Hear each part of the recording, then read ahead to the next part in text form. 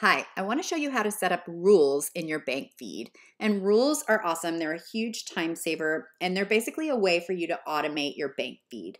So you give QuickBooks a few pieces of information, and then it's going to help you auto-categorize your transactions as it recognizes that information. So this is best explained in an example. Then I have a specific process that I like to follow when creating rules, just to ensure that they're as accurate as possible. So they're most likely to match up with the transaction. So let's just take this example here, Bob's Burger Joint. Let's say that's somewhere that we eat at a lot for business meals. And we can click into the line item and just create the rule straight from the bank feed. I like to create from the bank feed when I can because it's easier than creating the rule up in the rules tab. So we'll start here. And we're going to go down to create a rule, but before I do, I'm going to copy some of the bank detail here so that I can enter that in the rule in just a second. So I'm just going to take Bob's Burger here, copy that, and then go down to create a rule. So when we're naming the rule, I can just paste in what I just copied. You just have to take out any punctuation. QuickBooks won't let you save it if there's punctuation in there. So Bob's Burger, just so I can identify it. This is always a money out transaction, but you have an option for money in as well. And then I'm usually using my MasterCard for this expense, but just in case I switch to one of the other accounts, maybe I use my debit card, I'm going to check all bank accounts just to kind of ensure it matches up no matter which account it's in. And then down here, if you create from the bank feed, it's going to populate the description for you, which is great.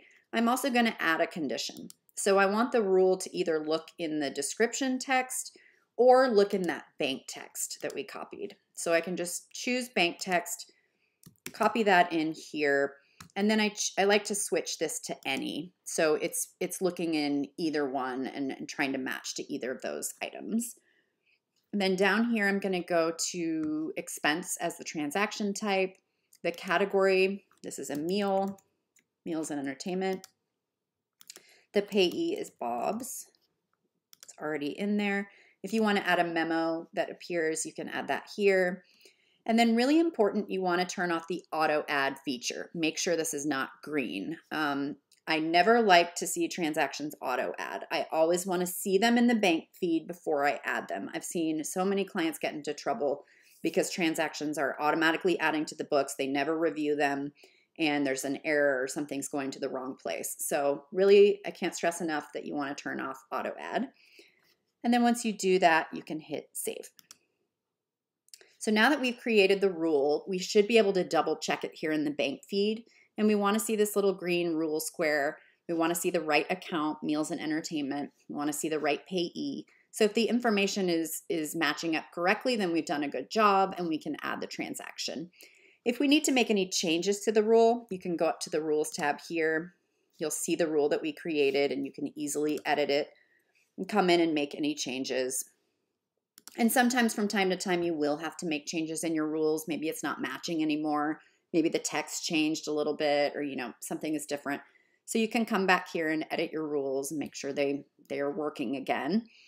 You can also see there's this nice auto add column, so you can see if any rules got turned to auto add, and you always want to turn that off. We can see this one is off. There's nothing in this box.